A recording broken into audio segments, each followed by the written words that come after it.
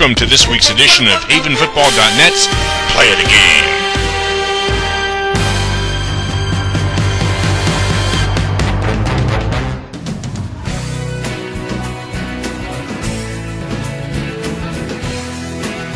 This week's Play of the Game is brought to you by Active Image Media.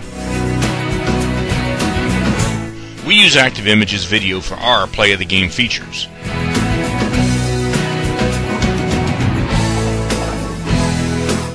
They are the specialists in game filming, highlight reels, team highlights, and individual highlights as well.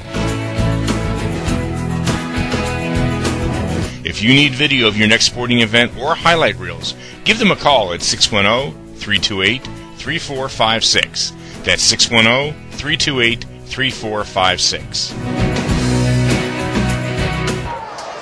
The Garnet Valley Jaguars travel to George L. King Field to play for dominance in the Central League, as both teams came into tonight's contest at 5-1.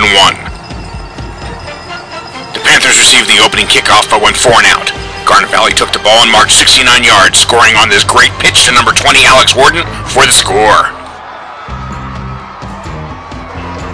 Haven makes a nice run on the next series but comes up empty, while the Jags march again, including this pitch to number 4 Kyle Kaiser, which sets up the second Garnet Valley score.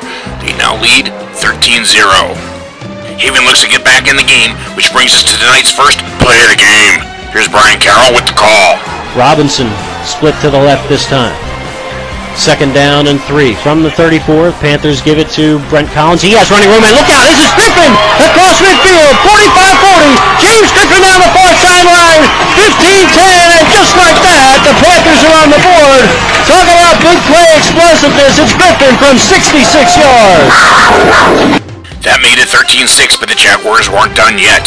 They marched 70 yards for a score right before the end of the first half on this 3-yard scamper by number 1 Thomas Obi-Tabit, taking an overwhelming 20-6 lead into halftime. Garnet Valley gets the ball first and holds on to it for more than 7 minutes, but the Panthers keep them out of the end zone. The Panthers come right back on their third play from scrimmage when Griffin again finds daylight and takes off 77 yards. He'll go all the way for that touchdown. The winds were wild all night, and Heisey makes his second attempt and misses, but Garnet Valley runs into him after the kick, so Haven goes for the 2 and makes it, bringing the score 20-14. The Jags fumble the ball on the third play of their next possession, giving the Panthers great field position. 5 plays later, number 20 Brent Collins takes it in for the score, and Heisey nails the extra point, and the Panthers are finally ahead 21-20. Haven holds the Jaguars scoreless in the second half, but the Jags have one last chance for the score in our second Play of the Game with Brian Carroll.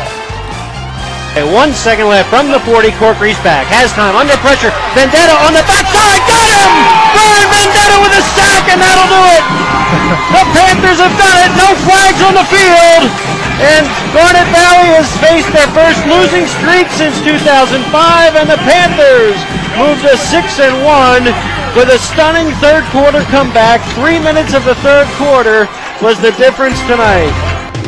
Next week, the Panthers travel over to meet the Upper Darby Royals. Kickoff is at 7 p.m. Tune in again next week for another Play of the Game.